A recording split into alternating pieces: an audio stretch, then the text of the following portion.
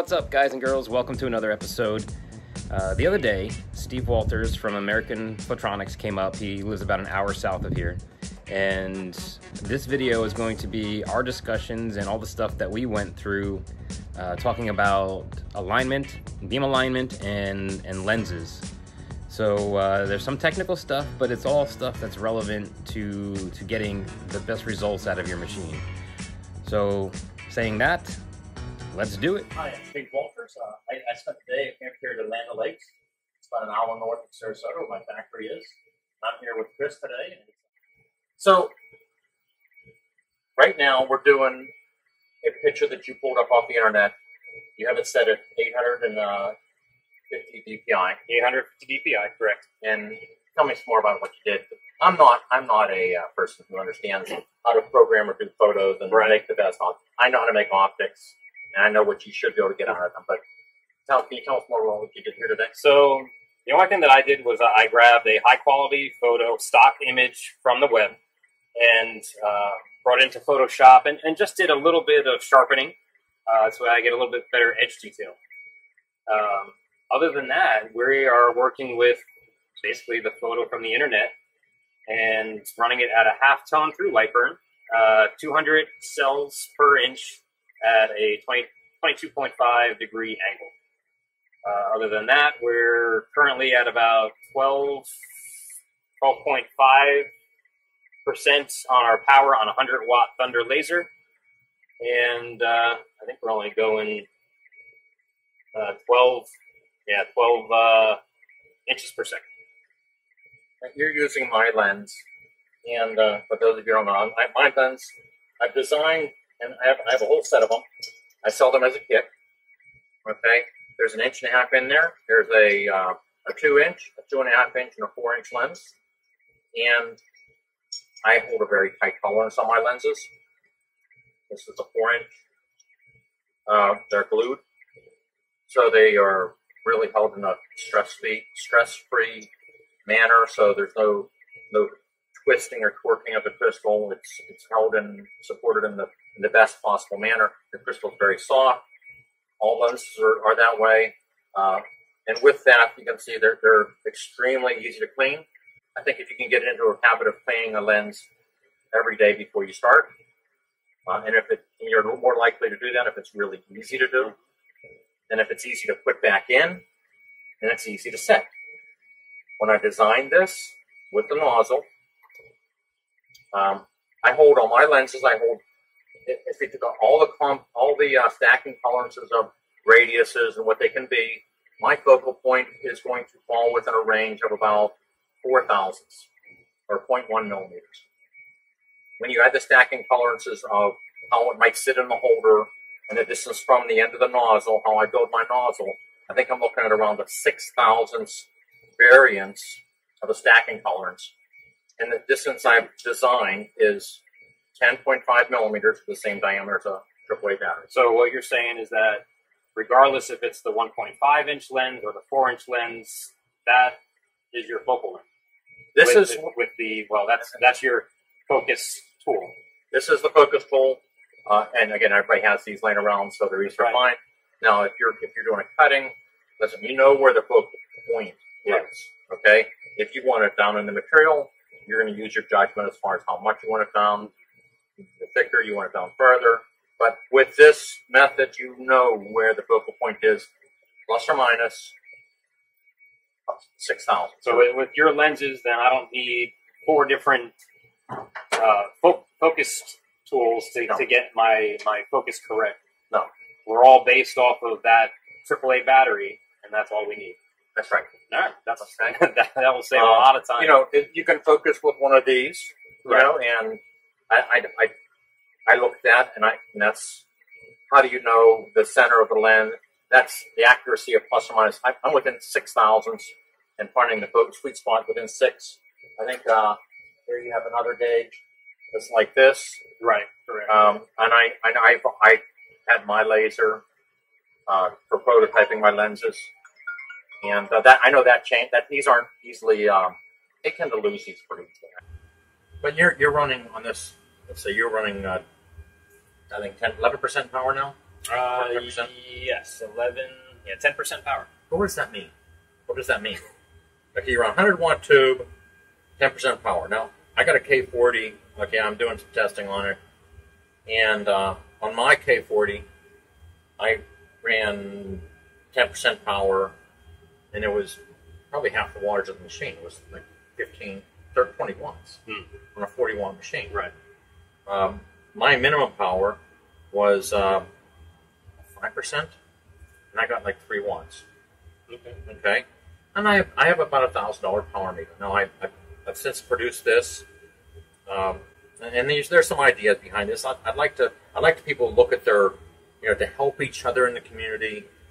I think it's important to know what you're doing and then to communicate with other people. And for me to say, okay, how do you cut 1/2 inch or 3 millimeter birch? Well, what do I got to have? I need 18 milliamps. No, that doesn't matter because what do I have? 61. What kind of tube do I have? What does that mean? What is the power? What is the voltage of my activating voltage of my tube? Is my tube 5 years old? Is it producing more or less power today than it was before? Right. I have a guy who has one of my sales guys, Lou. Maybe a lot of people talk to him. He has an old universal machine, and it has an RF tube in it. He's had that machine for 10 years, and he uses my power meter. He said it was working at he could run it at 50% power, and right when it was brand new, and right now he has to run it at 80% power to do the same thing. What does that mean? Okay. Well, he wants to. He has a piece of crystal he used to put in his machine, and he wants to, get it on the first shot. And the last time he did crystal was 2 years ago. Right. What the hell? What does he set it at? He knows what he set it at 2 years ago. Right. But wouldn't it be better to know? Due to the depletion of the gases, we're making less power. Are you going to guess? Yeah. On you this have no idea. $100 trophy, crystal trophy Yeah. that you to engrave? Or do you want to know? Hey, last year my machine was producing 20 watts at 50% power. Right. Let me see. This is too expensive. I don't want to screw it up. How do I get 20 watts now? Yeah. Okay. I need to run it 65% powered now. Okay. Now this is a inexpensive version of a $1,000 power meter that I have. The $1,000 one has programming inside of it, so that when you push the button and run the test cycle pattern, which takes about a half a minute, it does some calculations in its little software brain, and it tells you how many wattage. Right. Okay. What this does is you turn it on. It's actually the same piece of graphite and the same temperature probe. But with this, you're going to do the same set test, but you're going to use a stopwatch to measure the time. You're going to look at the temperature rise, and then you're going to say, okay, in that 30-second time frame, 20 seconds of power on, it raised 20 degrees, and that equals 35 watts. Right. And there's a little chart to go on. Huh. Okay? So it's just not as smart. Right. It's $30, not $1,000. Right. Okay? I know that Cloudway makes one.